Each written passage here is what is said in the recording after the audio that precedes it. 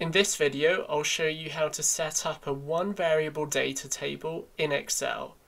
A one variable data table allows you to test how multiple scenarios of one input affect the value of an output. In our example, we want to determine how changes in the value of our mortgage will impact the monthly mortgage payments. This will help us make choices on how much money we want to deposit upfront. We're assuming that the interest rate of our mortgage is fixed at 5% and the mortgage term is 25 years long. Firstly, we're going to calculate the monthly payments for these inputs. We're then going to put together a data table which will allow us to see how changes in the mortgage amount impact the monthly mortgage payment.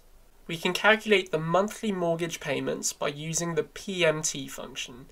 We type equals PMT.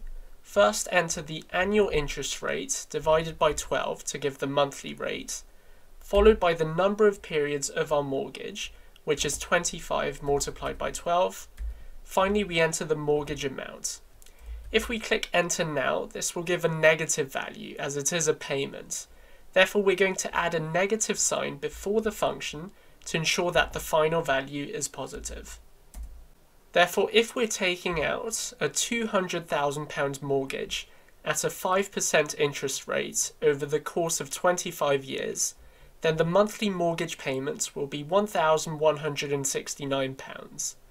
Now we want to quickly be able to see how the monthly payment would change if we made changes to our mortgage amount. To do this, we need to use a data table. Firstly, let's input the mortgage amounts we want to test. In our case, let's say we want to test for mortgage amounts ranging between £100,000 and £300,000. So let's input £100,000 in the first cell and add 20,000 in the subsequent cells until we reach 300,000. Now that we have the mortgage amounts we'd like to test, we can create our data table. To do this, select cells E4 to F15, ensuring that the selection includes the formula we use to calculate the monthly mortgage payments at the start. To create the data table, enter the Data tab and then select What If Analysis, followed by Data Table.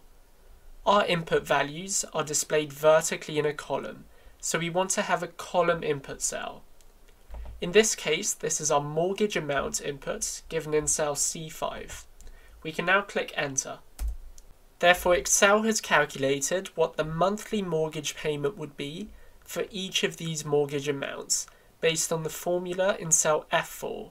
So if our mortgage is £100,000, our monthly payment is £584.